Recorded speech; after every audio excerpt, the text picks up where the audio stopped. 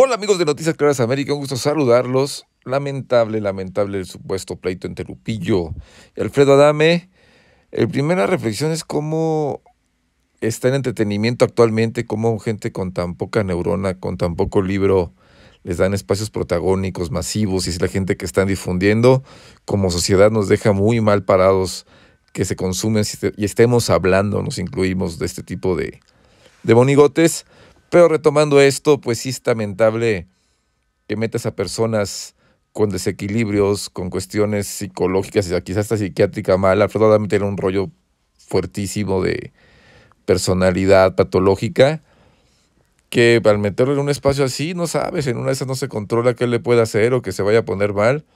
Lupillo pues otro payaso monigota y según él dice que amenazando, haciendo el circo, que es imperdonable y que yo fui. Me sonó como la canción de José Alfredo que dicen que cuando te vean vomitando orgullosamente diles que es por ti, como dice la canción, si me ves borracho, orgullosamente diles que es por ti, payaso, payaso, bocón.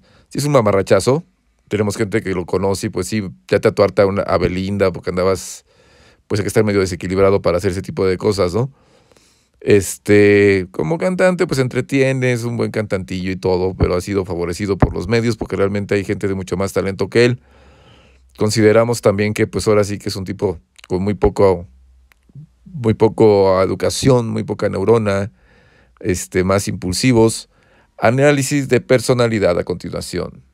Basado en una lectura de rostro, ambos son impulsivos, es gente que es poco pensante, muy visceral, reactivos, no razonan, no son gente que genera muchos resultados porque son más tirados a la acción que a la reflexión, ambos, y obviamente chocan entre ellos porque son muy parecidos en el fondo de personalidad.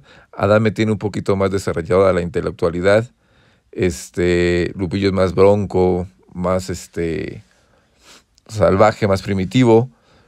Pero sí, insistimos, el punto es la reflexión como sociedad, cómo estamos consumiendo este tipo de cosas huecas y violentas y gente con tan poco chiste que tengan espacios protagónicos masivos. ¡Qué horror! Noticias Claras América, información sin compromisos.